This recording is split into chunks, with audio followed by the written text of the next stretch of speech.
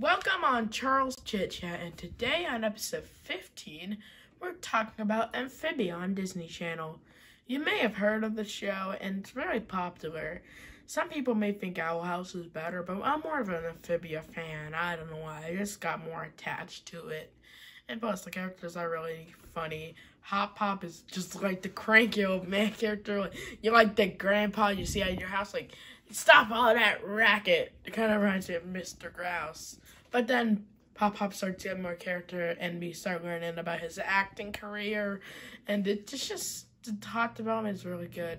Sprig is just very comedical. He can sometimes relate to me, and she's one of us, a human boing. But this show is still really good. And plus, it has a lot of good lore also. And also, if you didn't cry when Marcy died, I'm shocked. Because I just had a nervous breakdown when that happened. And I still wish the creators a really good development on the final few episodes of season 3. And hopefully we get a season 4 or at least a spin-off, because this series is still really good. And plus, season 3 episode part 2 comes out, I think, sometime in March, April. And plus, I'm really happy to restart binging it with my family. Friday Gonna Be Christmas was a really good mid-season special. And plus, it helped balance it. And plus, the next episode is supposed to be the mid-season finale. But it was pushed to the rest of the part B season.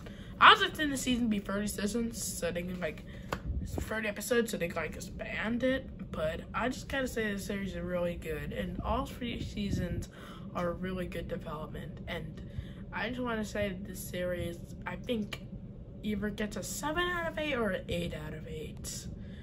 But most likely 7 out of 8. But I'll think about it. Remember to like and subscribe, hit that bell, and if you're watching this on my TikTok, go follow me and go check out my YouTube channel. We're about to hit 50 eventually. Goodbye.